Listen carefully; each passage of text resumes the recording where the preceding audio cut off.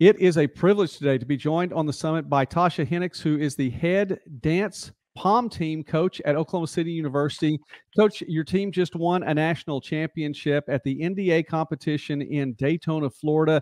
Congratulations on that win. It is the 6th national championship for the pom team, the competitive pom program there at OCU, and especially during your time. So talk about the win at NDA. Oh, man, it was much needed. It's been a long time. We've come close to winning 2 years between 2016 and now. We've gotten run up twice, but to actually say national champions has been a long time coming. As you compete in different places, and I know there are competitions along the way. I'll ask about that in just a moment, but you all competed at the NAIA national competition in Michigan and then went to NDA in Florida. Were there differences between the two competitions, like the routine or different things I know that different organizations look for in the competition? Can you talk about the difference between the two? For starters, it was two completely different routines, somewhat. We made some adjustments because we had different music.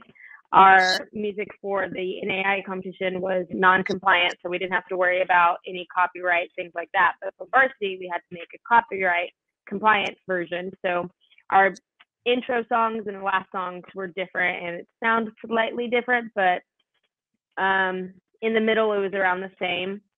Both score sheets are completely different. There's a little more of a rubric and breakdown of things that are needed for the NAIA portion, and then for the NDA version, they just want it's a very generic score sheet. So they're basing it off of what you bring to the table in the full package, not so much what is expected of you, sort of like through the NAIA.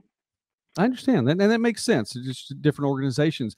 With that in mind, then, I talked about the competitions over the course of the season. I know you perform different times from the start of an academic year to the end of that academic and athletic year.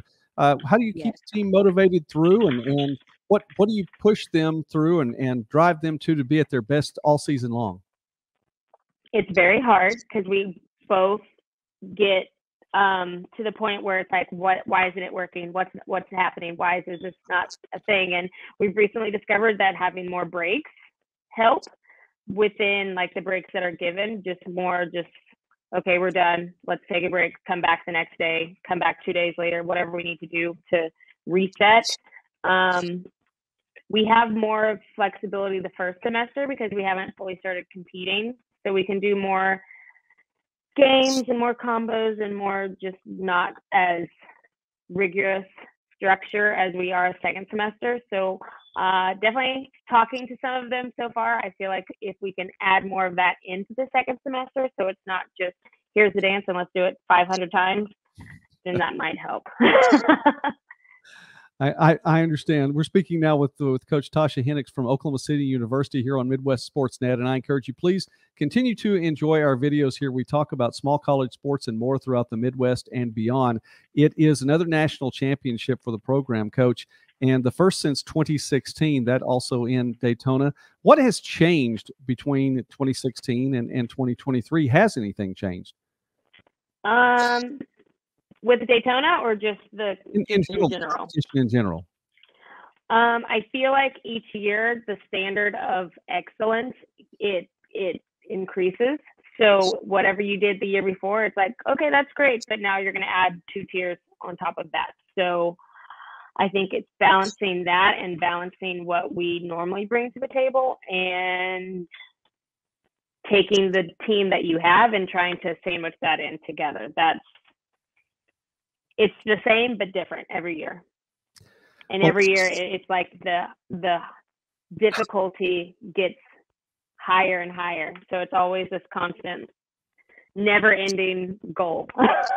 You say that doesn't give you much chance to really take a break if it's always just a little bit more and a little bit more. Of course, we've known each other for a while, and I'm a dance dad and a dance husband, and with all the sports and the athletics and the dance along with it here in this household, we've seen a number of things. And I laughed about you doing that same dance 500 times, and it's probably 501 and 600 and more than that. But with that in mind, you do perform at different things. There are, I believe, 8 competitions, you all 8 times where you competed in 2023. But you all, as you mentioned, performed at games and different events like that.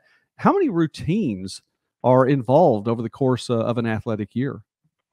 In a regular season, there's a few. This year is kind of an exception because if those who didn't know, our gym flooded over Christmas break. So we didn't have as many game opportunities second semester. So I think that also probably went into, not probably, it did go into why we worked on our competition routine so much, because we didn't have anything else to prepare for. But normally we try to do at least 2 or 3 performances in the fall, including homecoming and some half times, and then same thing, maybe 2 or 3, including our competition routine to perform, just to get it out there before we actually compete.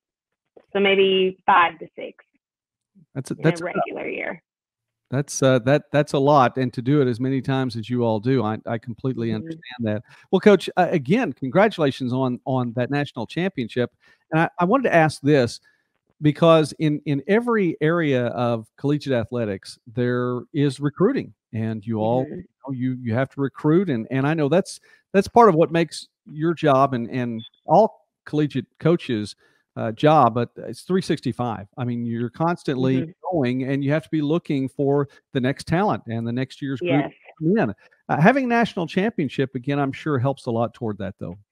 I hope so. It has in the past. It's been a while, so we'll see. But I think for the most part, I mean, we've gained already on Instagram so many followers just from that, which it's not about that, but because it's a social media society, it is about all of that. So I think having that social media presence, having that presence of, oh, wow, I didn't know this team was a team, or didn't know that they were successful, I think it helps bring light to that.